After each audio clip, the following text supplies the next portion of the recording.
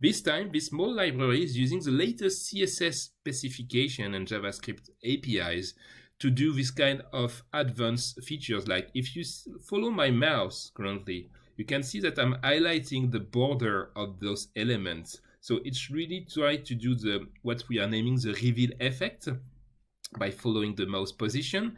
And now if I'm opening the hamburger menu, you see that I've got again the reveal effect on the border. This time also I have some acrylic effect that's going to blur the background, and it's not just about blurring acrylic, but really trying to mimic the acrylic effect. And now I can have the reveal inside my element, like you may have in the Windows Start menu if you already themed that. And this is done purely using CSS and a bit of JavaScript, using the latest Chromium specification. It also works in the previous edge. If you want to put that in production, you won't have the acrylic effect.